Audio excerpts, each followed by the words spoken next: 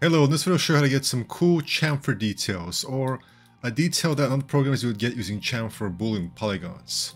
But real quick guys, I've got two new courses on Udemy, Ultimate Sci-Fi Soldier and Plasticity Modeling Guide. So guys, Plasticity 1.0 is now out. The program is pretty much at a good state.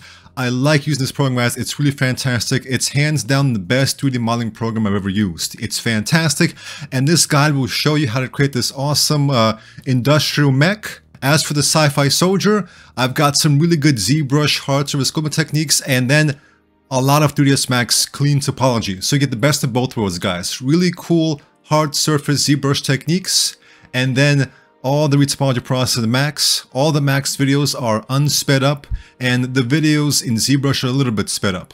So essentially guys, the purpose of this one is not to overwhelm you with dozens of hours of content, but just to have really streamlined, just like the best of the best, techniques for retopology and sculpting. So guys, check out those courses, links are in the description. Let's continue.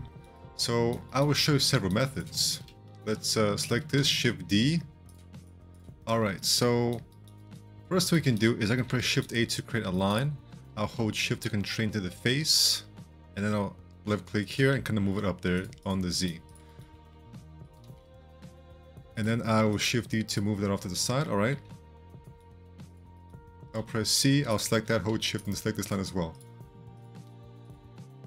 And I can delete this. Alright, now that I've got this, I can select this and I can press D.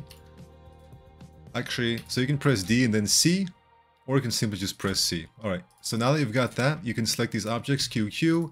Now you can select these two edges and D, and there is the cool detail right there. At this point, you can select this, delete that, select that, delete that, and then you can fill out this to your heart's content.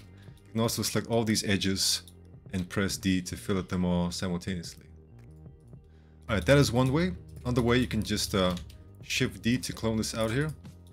You can go ahead and kind of clone out this box wherever you need it to be. So you can get this, for example, you can select this, hold Shift, select that, Q, right click. We now have this. We can modify this, pressing D. Alright, so now we can select that and press D to fillet that. Then we can fillet these two things. And there we go guys, we now have this detail right here.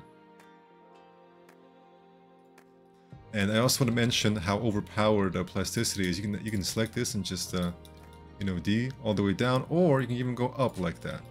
You can select that and rotate that on the x-axis. And maybe you can select both of them, rotate them both on the x-axis. Get this nice little dancing effect. Step to the left, step to the right. One step this time. Alright. And I also want to show you this thing you can do right here, for example. So you've got this, you can select this single edge and C to chamfer that. So here's a really cool thing guys, you can then select this face and just X to delete that, X to delete this, and as you notice, just really cool things guys, just really cool things happening here. You can then fill it to your heart's content. So it's just really fun to work with this CAD program. And it's just hard to find limitations in it. I feel like you can do just about anything. So guys, that has been some really cool chamfer techniques. Thank you for watching and take care.